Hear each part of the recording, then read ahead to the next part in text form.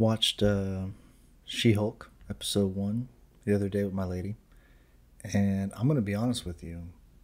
I liked it. I liked it a lot. I feel like if we, as a viewer, rely on commentary from the internet, that we're going to do ourselves a disservice by avoiding content or, avoiding subject matter or whatever, and ultimately missing out on something that could be rather enjoyable.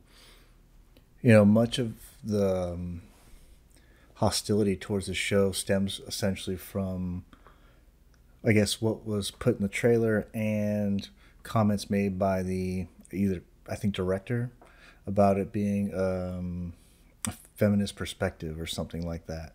And whenever you use words like feminist, or we're going to add a little bit of woke content or something like that, people lose their minds about it. They act like the entire media is going to be essentially brainwashing propaganda, you know? And when you believe that kind of stuff, it's very close-minded, you know?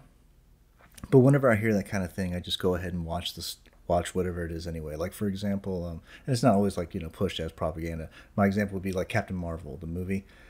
A lot of people didn't like Captain Marvel before they ever saw it, before it was ever released, because Brie Larson made a comment about, while she was on press tour, she saw a lot of white dudes, and she implied that she wouldn't hate seeing more diversity. And the fact that she used the phrase white dudes triggered a lot of white dudes on the internet, and it made them lose their minds, and they essentially review bombed Captain Marvel. And that's what they did with She-Hulk as well. I think the trailer was meant to troll the very people they were triggering, or is meant to trigger the very people they were trolling. There's a couple of comments that was edited in the trailer to imply that She-Hulk was just going to be better at absolutely everything and emasculate the Hulk. And people are really offended, I guess, about what's going on with the Hulk character in the MCU. I don't know. It's my understanding since like the 70s or 80s or whatever, the Hulk was just like this anger monster. And so for 20, 30 years, all he did was growl and throw things and punch stuff. And it's a little weird that people have such a difficult time accepting that maybe a different take on the character. A speaking Hulk really bothers folks, I guess. And it's like, I've never read the comics. I'm not a comic book guy, but it's my understanding like at some point the Hulk wears like a suit. So if you want comic book accuracy, you're going to get some ridiculousness. And so I think people just got to have to accept that sometimes it's not going to be how they want things to be. But with She-Hulk, I thought the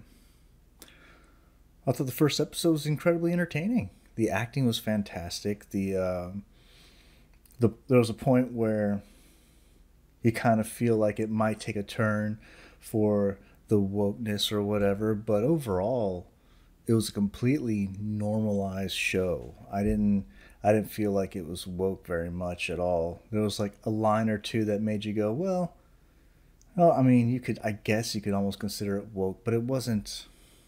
I think if you think the show is woke, you're probably just listening to what other people are saying on the internet and you're not really forming your own opinion based on what you've seen. You're basing your opinion on what other people are saying. Now, I'm sure that there are many voices on the internet that are critical of the woke Marvel content. I think in particular, I would say Critical Drinker tends to be very critical, but that's his shtick. That's what he does. But that shouldn't undermine the fact that he's actually very articulate in what he doesn't like about the content. And I don't think anyone should fault him for having an opinion on that, because he does explain his position very well. What I don't like is when people watch content like his and go, "Yeah, he's right," and then they just review bomb a show they never watched. If you're going to dislike something, you should dislike something from the experience of not enjoying that particular thing, instead of just hating things for a bandwagon, or, to hop on the bandwagon. That herd mentality is really bad nowadays.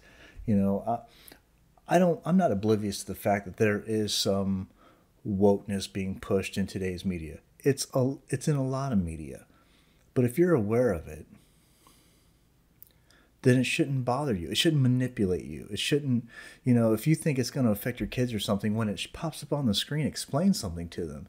Pause whatever you're watching and go, hey, this is what they're saying, but I don't agree to it because this is why. But to sit there and hate on a show because you saw a trailer and it might be woke and you don't like that, that's so silly. It's immature. You guys there's like a whole slew of the internet that just review bombed the show before it was even out. And it's like, you're becoming a stereotype. You're becoming almost predictable. No one's going to take the review bombing seriously if you do it before the show, because everyone knows that the negative reviews were done before you ever even bothered to give the show a chance. And that's all I did. I watched the show, I gave it a chance, and I thought it was well done. I thought it was well put together. The acting, I don't care for the actors. I don't know their names. I just think they did an okay job. If I had one gripe about it, and this is a little bit of a spoiler, okay, and I don't care. I'm going to spoil this.